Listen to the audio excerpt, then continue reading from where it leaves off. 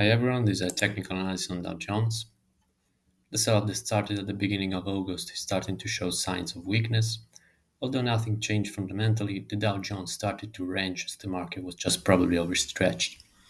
This looks more like a consolidation before another drop, as the miss in yesterday's US PMIs doesn't support the bullish case.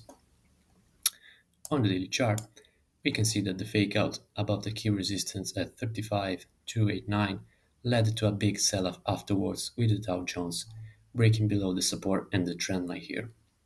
This breakout opened the door for a fall into the 33,805 support, and we will likely see the sellers piling at every pullback unless the price rises back above the 34,900 level, invalidating the bearish setup. On the 4-hour chart, we can see that we've been consolidating here around the 34,400 level for almost a week now, as the market is probably awaiting some catalyst to push it on either side.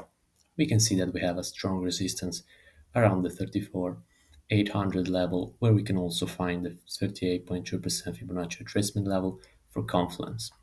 This is where we can expect the sellers to pile in with a defined risk above the level to target the 33,805 support. On the 1-hour chart, we can see that we have a minor support zone here around the 34,490 level, which is likely to act as a barometer for the sentiment. In fact, if the price falls below this level, we can expect the sellers coming in and push the price to new lows. Vice versa, if the price stays above the level, the buyers are likely to keep pushing the price towards the 34,800 resistance. Today we will have the latest US jobless claims report, where the market will want to see if the labor market is still holding or starting to weaken. Strong data may cause some hawkish pricing in expectations, and it's unclear if the market will take it as good news because of the resilient labor market or bad news because the Fed will keep at it.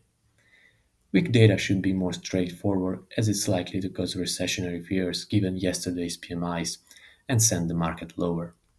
Tomorrow we will hear from Fed Chair Powell, who is set to speak at the Jackson Hole Symposium, although the expectations are for him to just repeat the data dependency and keep all the options on the table.